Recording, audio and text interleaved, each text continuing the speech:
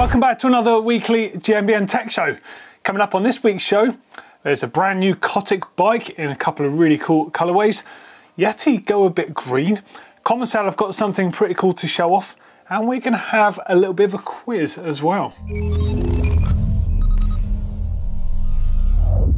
Okay, so straight into the news, and well, first up, got to talk about Yeti, clearly. Yeti have gone green. Not as you might think though. Yeti, of course, are very famous for this sort of colour. This is the famous Yeti blue or the Yeti turquoise colour. Really, in a lot of people's opinions, it's not a Yeti if it's not this colour, but they have been experimenting with different colours over the last few years. We've seen a lot of their black bikes out, we've seen some gunmetal greys, we've even seen the bright orange before. But this is the new green colour. Now check it out on screen. This looks amazing. It's just Verdi green. And now just a reminder of the spec, because it's not a new bike, but it has got a few really cool things that make it particularly relevant. So it's a 150mm travel bike. It's 29-inch wheel specific. It uses that Switch Infinity system, which this is it up close. Really cool system actually. So if you're unfamiliar with this, it essentially allows that main pivot point to move slightly up and down. I think it's only about 4mm each way. It's a very small amount, but that makes a massive difference to what the actual pivot point does. So to start with, it allows a slightly rearward axle path. But of course, with a rearward axle path, you get chain growth. So before it starts growing too much, it moves back down again, which basically shortens it.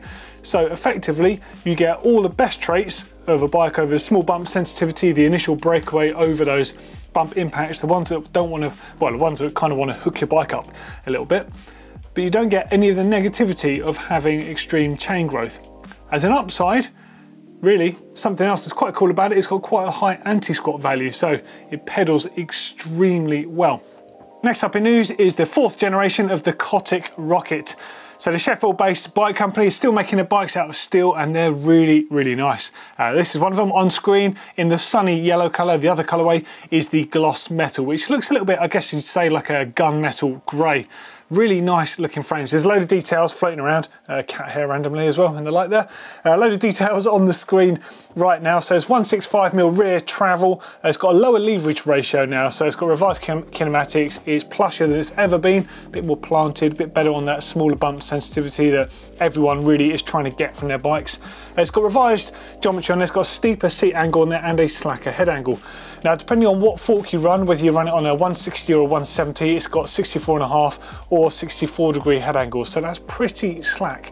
If you think you go back, what, 10 years, you're talking more like 68 degrees head angle, so losing 4 degrees over years is quite a lot. Now, Cotic actually provide their seat angle measurement as an actual measurement a certain distance from the ground, which kind of makes sense because the higher you have your saddle, effectively the slacker it can actually be. So you're hovering just around the 75-degree mark there, and there's 4 sizes available: the small, medium, large and extra large. The reach on a large, so one of the more common sizes, is a 485. And if you look on screen now, you can see quite a few more cool images of those bikes. I especially like the fact that the extra large bikes, they're coming at 515, so it's quite a familiar length for me. Nice big, nice roomy bikes, but by all means, it doesn't mean the things are bars. These things are lightning fast. There's a little video clip on screen from the Cotic Bikes Vimeo page. Look at the thing, railing. Doesn't that make you want to hit the trails now? Man, I'm gutted that we can't ride. Look at this stuff, just makes me want to ride so much. Complete bikes retail from 3,199 US pounds. And they've got the love it or give your money back guarantee. So if you're unsure and you obviously can't demo a bike at the moment, you fancy buying one, you can buy one of these, and if you don't like it, you can send it back for your money back. Pretty good, by all accounts. Next up in news is Commencal Meta AM29. Now these are actually the team bikes, so there's a little gallery going on screen here. I'm just going to read out some of the spec of the bike. So it's the Meta AM29 frame, which we know. It's running the RockShox Lyric Ultimate fork, 170mm travel, widely regarded as one of the very best enduro forks there's ever been. Everyone that's ridden it says it is incredibly supple, really supportive, and when you stick it into the rock gardens really hard, you'll come out the other side. This thing eats that stuff up for breakfast. Kind of apt really, seeing as they're called RockShox, hey. Out back is running a Super Deluxe Ultimate Shock. SRAM XX Eagle access transmission on there, which is really cool. Now, something that is quite interesting, they're not running code brakes. Now, I would have thought, being an enduro race bike, they'd be running codes, but they're running the G2 brakes on there. Of course, a G2 Ultimate, so the top end spec, but we know that they're plenty powerful. We've ridden them before ourselves, we know all about those brakes. But you do see a lot of those riders running the full-on downhill brake, the Code. But that says a lot, I think, about how good that G2 brake is. Now, interestingly, the wheel set, they're running the Spank wheels with the VibroCore rims. Now, I don't know if you're familiar with VibroCore. Essentially, it's got a foam on the inside of the rims. This actually comes from the motocross world. We've seen it on the inside of handlebars before. Spank have done bars with it as such. And the foam essentially stops that bar having that sort of jarring feeling, stops them vibrating, the sort of resonance you could get through them by having a foam on the inside. Now, it's not the same as just filling your handlebars up with expanding foam. It's a damping foam. I'd imagine something a bit more along the lines of sort of soundproof foam, but very cool stuff nonetheless. I've never ridden them. If anyone's out there has, let us know. Do they work? Interesting stuff, I think. Renthal Apex stem, 40mm there, a fat bar at 780s, reverb access, a fabric scoop saddle, Crank Brothers pedals, E13 chain guard. Man, just ripping with all the stuff, fully decked out. Yeah, well, there you go. That was news.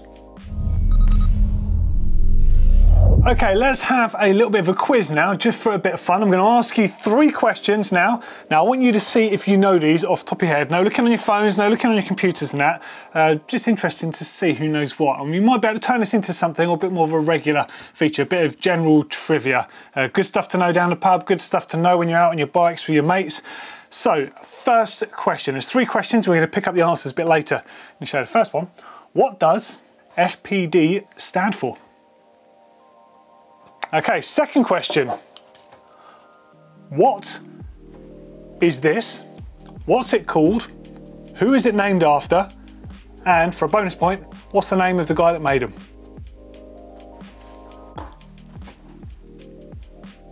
And finally, the last question is a bit more of a tech question.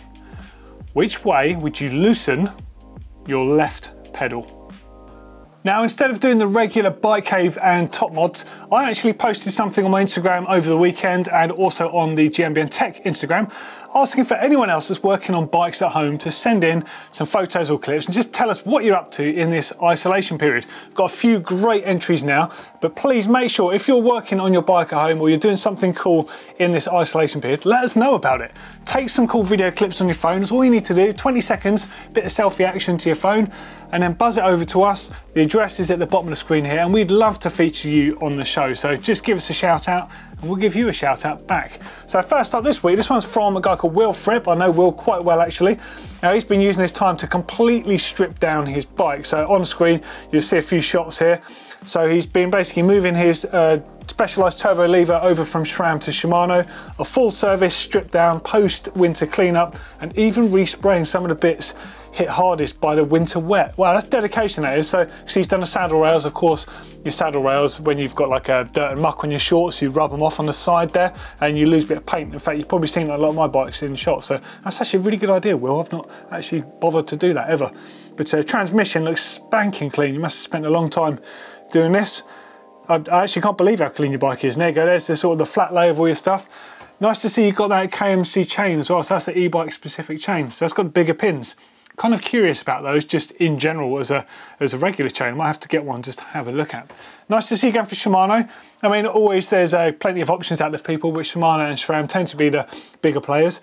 Out of interest, what made you go to Shimano from SRAM? Was it just a change or something you didn't like or something luring you over to Shimano? Definitely interested to know that. Because you're riding an e-bike, I suspect that's something to do with it. Let us know if you can in those comments, that would be great. Okay, next up is from Chris Longbone. So Chris is over at Retro Bikes. So those guys make some of the coolest retro content. We're going to put a link actually to Retro Bike in the comments underneath this video. I'm just going to leave you with Chris for a second. Hi, little video here to show you what I've been doing this weekend and what I'll probably be doing for the next few weeks with us being in lockdown. As you can see, I've got a couple of bikes that I maintain, look after, I ride them all, show them all, etc, etc. So keeping topside of them is important. One of the ways I do this is with the help of these. Not going to show you exactly what I've been doing, but a good way of monitoring what you've been doing is to have like laminated sheets. You can use a post-it if that's easier. Just write down what jobs need doing on each particular bike. So on this pink Pace I've just bought, finished building the wheels. Nearly finished, just got to tighten the spokes up, make sure it's all tensioned up. you know, put air in the forks, such as like so. That's you know, bike that's going to get built. I have one of them. Also have, for bikes that I ride fairly regular, sheets for maintenance, so you know, replace the chain and cassette. Just a good way you can hang these from your rafters, joists or whatever else you've got in your garage, just so you can maintain it and just scribble them off. So you know, put lube, done it all, easy. Yeah, hope that helps. Take care, stay safe. See you all at the Malverns. Cheers, Chris. So always nice to see what you're up to, and look at the amount of bikes behind you, dude. Oh my God. I think you could do with seeing some of those a bit more. How about you wheel some of those out, take some photos of those in your garden and send them in to Rewind for us. Love to see them. Cheers, guys. Love retro bike as well. I love what you guys are doing. Next up is from a friend of mine, actually, Mike Sanderson. I just thought I'd do a nice thing, and I built my mate Lee a pump track bike, as he's been coming with me on his high tower long travel and really struggling. So I built him #Minga2. It's not the first bike I've built out of spare parts. To be fair, I think it looks pretty good. Now, in the first picture that you can see on the screen now, there's a big white line, white squiggly line drawn around the seat mast, and that is the key. So you've hacked that off with a hacksaw, I'm guessing, and turned it into like a Mate Do jump bike. Dude, it looks amazing. Loving the tan wheels on there as well. Look how low slung it looks, just a difference by taking that seat mast off. Obviously, if you're going to do this on your own bikes home, it will invalidate any warranty you've got, but I don't think it's that minging. I think, dare I say, I think it looks better to start with. Fair play, Mike. That's a great one and great time as well to build up a bike for your friend at a time like this. That's ideal, and that's good use of spare parts. Wow. Okay, next up is from Will over at Revolution Mobile Bike Workshop in Bristol. Here's Will. Hi Doddy, Will from the Revolution Workshop in Bristol, just down the road from your offices. Just letting you know what we're doing in self-isolation. I actually operate a mobile service anyway, so this isn't really that different for me. The main difference is that rather than fixing bikes at people's address or place of work, I'm taking everything home, doing it in my makeshift workshop for the time being.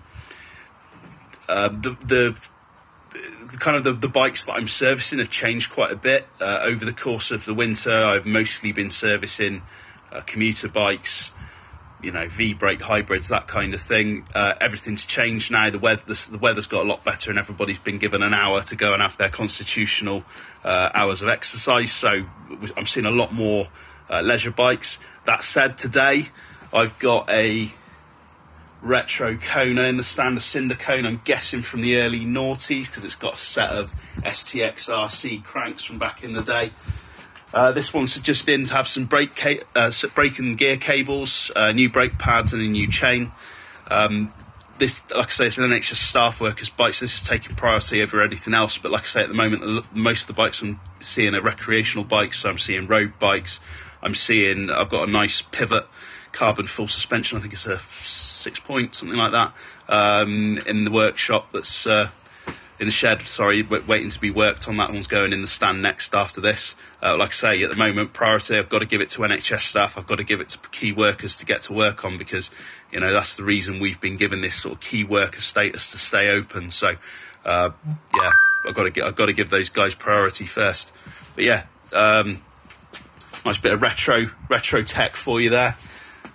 What's changing about the way that we're doing things? Like I say, everything's been done here instead of at the customer's address. Using face masks, using nitrile gloves, not just for working on the bikes, but for actually picking them up and dropping them off.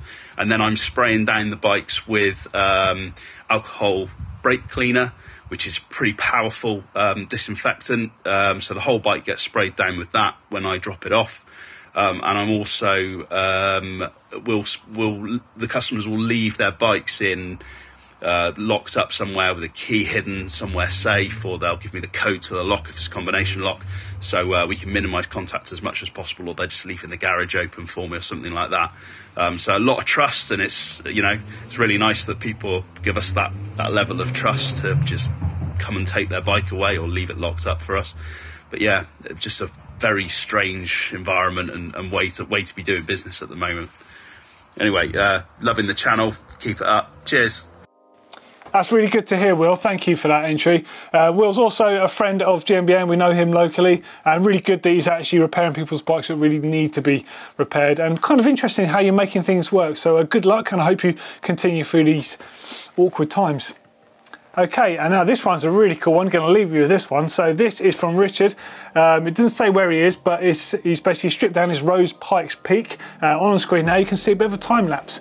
So he's quite into his suspension. He says suspension out back is okay and perfectly usable, but my background is race prepping and motorbikes, and I can't help but fettle. So he's adjusted the straight stack to a tapered stack to improve the low speed to high speed transition. When loaded on the fork, it felt like it had little support, but any increase in air pressure made the fork feel harsh on small bumps. Yeah, I get that. So he's tried tokens, and you've re-shimmed that, shimmed the mid valve to reduce compression and rebound at low speed. Wow, I'll tell you what, that's awesome. Hey, let's see a video on a bit more of that detail. I love what you've done on that, and I know Henry will be well into that as well. Wicked, thanks for sending that one in, Rich. Okay, and the last one is just a good old-fashioned bike cave. So, I've got a day off due to lockdown, so I decided to build a bike cave in my sectioned garage. I couldn't go out and get materials, so I upcycled as much as possible, including an old suitcase. Well, that's good. So they're like some loft chipboard, climbing board sort of thing, or storage boards on the wall. That's good work. Yeah, you've got a kitchen cupboard unit on the wall by the looks of it there. Awesome. The suitcase, that is genius. That is actually genius. What a great idea. So you can close it up and get it all out of the way, and it gives you a little working surface. Dude, that's amazing. That is a proper good, I'm gonna send that over to Martin for hacks and bodges. That is definitely a hack. You've made something better there. Nice cheeky nuke proof under there. I'm loving the bar ends on the wall as well. I think there's a lot of people, that's the best thing bar ends are for, unless of course you're building a retro bike. Really cool to see. I'm blown away by that suitcase. That is a genius bodge. I said hack a minute ago. It's a bodge, but it's also a hack. And I like that you like T-cut too. As a lot of the people in the world are in isolation, of course we are too here at GMBN, EMBN and GMBN Tech. We're all doing our bit, we're all working from home. I hope that you guys all are as well, but let us know what you're up to. It doesn't necessarily mean it's a bad thing. All right, you can't get out and go on those massive rides that you usually love to do, but why not make the most of that? Get your bike cave sorted out, sort all those little niggling things out on your bike, that creak maybe that it had, and please take some videos. We want to see some video footage of all of you guys. So do something on your phone, on your GoPro, on your posh video camera, whatever you have, even on a webcam, anything will do, and send it in to us. Once more, the link is at the bottom of the screen there. Cheers guys. Okay, now back to the quiz, and I'll give you some answers now. So the first question was, what does SPD stand for? Now it stands for Shimano Pedaling Dynamics. That's right, the SPD pedal. The original mountain bike clipless pedal, and they named it Shimano Pedaling Dynamics. Well, firstly because they designed it, but more importantly, it was the first pedal that had a proper recessed cleat. Prior to that, they were all like this pedal on the screen, kind of like a roadie style pedal with a huge cleat on the bottom. No doubt amazing on the bike for pedaling efficiency and all the other stuff.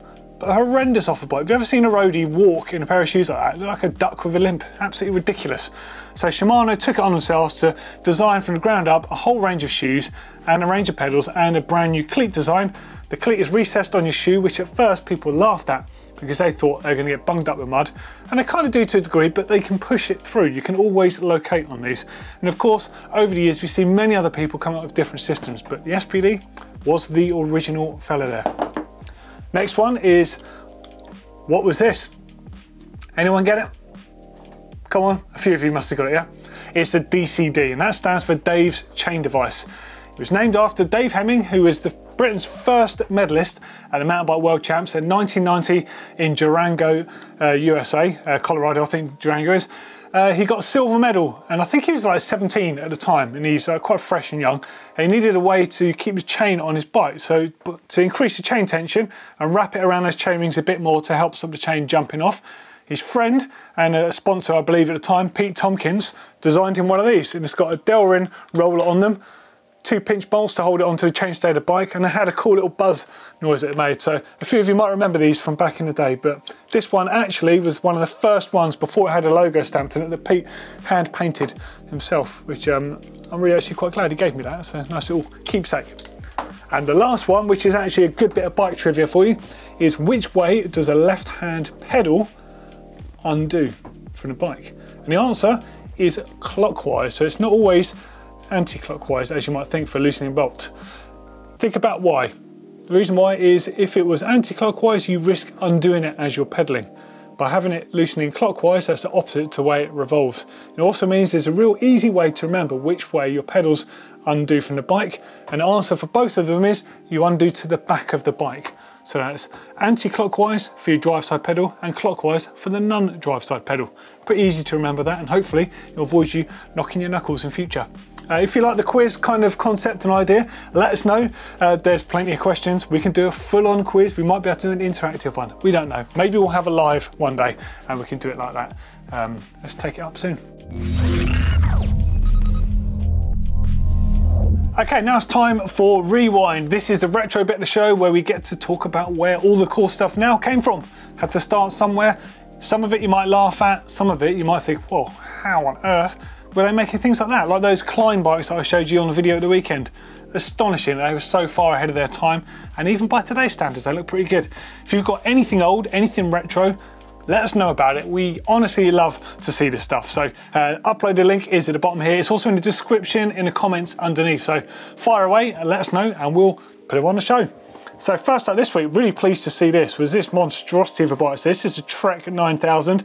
The picture's from Arif, and he says, this is in my local Trek bike shop in Canberra. I found this in my local shop. I believe it's similar to one that Neil rode in the video.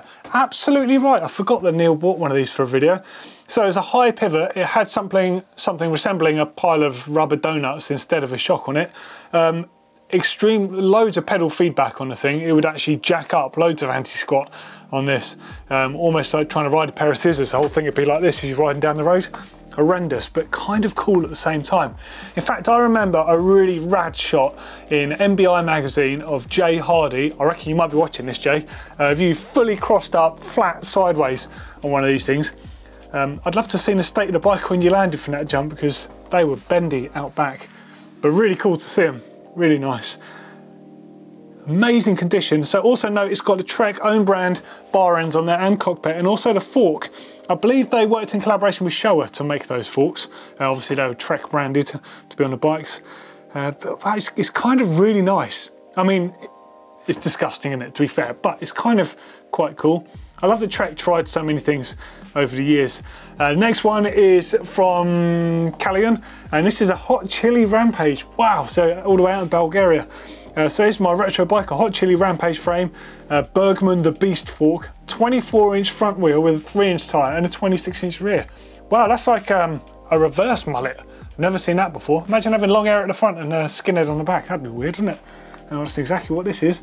E13 chain guide, Tioga Nicholas Villa edition saddle. So that was a race version of that saddle. It was a lot thinner on the back there. It had the Kevlar shoulders on, so when you crashed, you didn't tear your saddle.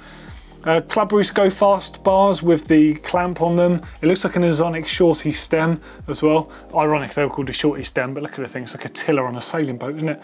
But really cool to see. In fact, I said they're Club Roost Go Fast bars. They're not. They're lead tech. I wonder if they were made of lead or something. But they look just like the Club Roost ones, except the brace on them, oh my god, it's horrendous. A bit of scaffolding. But pretty crazy to see what happened back then, isn't it? And look at those forks. Wow, Bergman's big upside down inverted forks, or if you're in a motocross and motorbikes, the correct way up, because you guys always have inverted forks. Bit harder to do that on a mountain bike though, and make them work as well without having them either too heavy or too flexy. So fine line there. Man, it's a kind of cool looking bike, isn't it? Nice low pivot. I bet the back end felt pretty good on it considering. But look how high that BB is. That thing would have suffered. Kind of cool though, quite forward thinking, the fact that you've got a 3-inch tyre with 24-inch wheel, so I guess that's fairly similar to a 26-inch rear wheel with maybe a 2.2, so not far different. Cool to see. Oh, look at this, wow. So this one's from Michael. This is a 90s Norco Kokanee, named after the Kokanee beer, or is the beer named after the bike, or is it named after something else that I'm not aware of? Don't know, only remember drinking Kokanee when I've been at Whistler before. Either way, look at this thing. Wow, so you've turned it into a 1x7 setup, so it's not fully original. It's like an LX, oh no, it's a 200GS remake on there, maybe a 300. Brooks saddle on the back there. Oh man, so nice. U-brake. Wow, really cool. Hey, a weird story here that someone told me from, I think it might have been Canning's over at GCM. So the Brooks saddle, they're made of proper like, cowhide leather. Now, back in the day, before you used to have dedicated products to break the leather in, apparently when they first started doing them, you used to piss on them, if you can imagine. Apparently ammonia in your Wii basically helps soften the leather. I'm guessing you would clean it before riding it, but apparently that's how it used to be done way back in the day. Call me out if that's wrong, but someone told me that. They might have just been winding me up to see if I tell that stupid story, but I'm pretty sure that that's right. And if it's not, you can blame John Cannings because he told me that. Okay, and last up is this. Well, actually, this is the Bike Cave entrance, but I've just seen what is in the next picture. So this is from Paul in Texas, USA, my personal Tinkertown.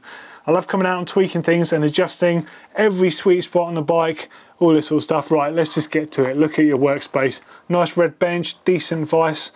Loving the pegboard at the back. You've got a gold chainring hanging up on the left, just like I have. I've got a gold chainring over there. In fact, it looks like the same one. It's interesting, nice. But more importantly, look at some of these old bikes. So you've got Gary Fisher down at the back there. I'm very lucky enough to have met Gary a few times. Absolute legend of the sport. Look at Cannondale Super V at the back there. Wow, and you've got some IRC tyres. I tell you what, like, I love a tan wheel, but IRC they were so dark, the sidewall, and it was more like a red colour. They looked amazing. And there we go, another Gary Fisher there. So that's a Joshua. So the Gary Fisher Joshua was I guess the official equivalent of the Trek Y22. So you might see me ride that bike in a Shimano video a while back. I was running original XTR versus the modern XTR, and I borrowed a bike which was a Trek Y22, the carbon version of one of these, essentially. Pretty crazy unified design, so it didn't really work when you were stood up, and it worked really well when you sat down, which is kind of what people wanted back then, which I'll never understand, but nonetheless, they sold loads of them. Now look at this. Oh, Cannondale S600, looking like a bit of a street monster, set up single speed. Really cool to see you're still running that. And it's got the fatty bladed fork on there with the head shock up front. Very nice. Oh, and look at that, Super V 2000. Oh man, I always wanted a red, I think it was a Super V 700, probably the cheapest one you could get. I always wanted one when I was young. I never got round to getting one. Maybe I need to get one. Like, I know I've got the amp down there winking at me to build it up, but maybe I need to get one of those Cannondales as well. I might be able to pick one up fairly cheap. It's got the Fox Alps 5 shock on the back, the head shock. Such a weird looking bike design. I don't know why I ever desired it. I think they're kind of ugly, but amazing at the same time. A big boom down tube on them with that seat mast suspended by the spindly little seat stays. I guess you could call them seat stays. And there's that Fisher again. But then you look at the Cannondale in that picture, it looks amazing. They're weird looking bikes, that's for sure. And you've got the Coda cranks on there as well. Super cool. And then you even got a price tag on it. $2,995 US. Wow. 1997 is the date. Dude, that is fantastic. Thank you for sending those in. Absolutely love all these little memory lane trips. Awesome stuff. Thanks again. And the last thing in Rewind, actually, I forgot to mention, got to give a big shout out to Steve Pete for this one. His film, Won't Back Down, is now up on Vimeo, so you can watch it for free. What perfect timing to have such an amazing documentary out there. Of course, it finishes with Steve Pete becoming world champion and where he's going to progress from there, which obviously, that happened a few years back now, but obviously it starts with PT way back in the day. So there's loads of old school footage of PT on old Kona bikes with little 1.5-inch specialised hard pack tyres on there. I think he was running an explosive back in the Bats days. I think it's Baton All-Terrain Squad. Really, really great video, honestly. Well worth spending the time to sit down and watch it. In fact, I haven't seen it for a while. I might sit down and watch it. And it makes many a grown man weep as well. Some really emotional stuff in there. Absolutely fantastic. Now, of course, everyone is staying safe during this isolation period. We're going to be making more content. I'll be continuing with the weekly shows, continuing with the asks. But I want to start making some different content. Now, bearing in mind, the self-shooting stuff can be quite tricky. So I'm thinking about a bit more of a vloggy style approach. I actually need to do a few jobs on some of my bikes. I thought I may as well just film that. We're going to turn them into videos. I've got to overhaul a set of pedals, so I'm going to do that. I'm going to do that on a desktop.